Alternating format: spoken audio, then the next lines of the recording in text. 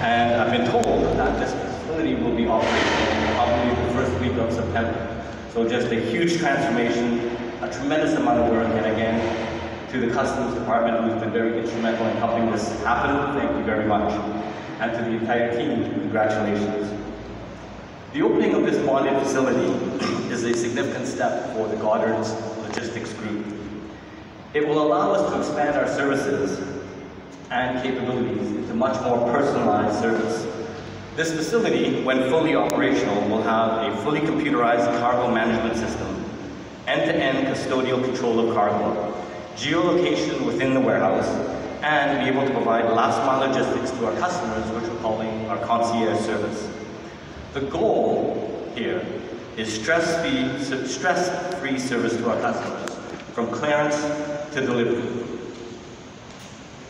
The commissioning of this warehouse is strategically important to us because it complements the entire portfolio of services that we want to be able to offer. And Wendell suggested some of those things are going to happen.